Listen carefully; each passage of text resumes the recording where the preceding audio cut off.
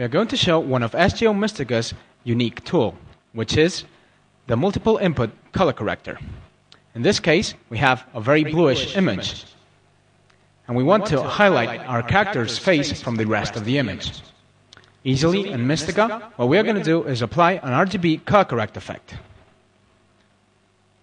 We go to the free vectors, and here we are going to try to select skin tone from his face.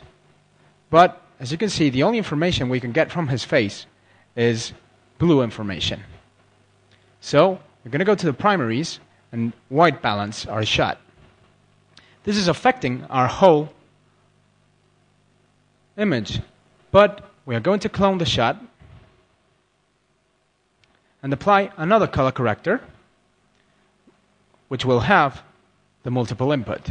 And in this case, I can work on the primaries, contrast the image, work on the gamma, and then go to the free vectors, and just by going to the solo mode, see how much red information we get from his face. So I then only need to widen a little bit the range, add some softness from both sides,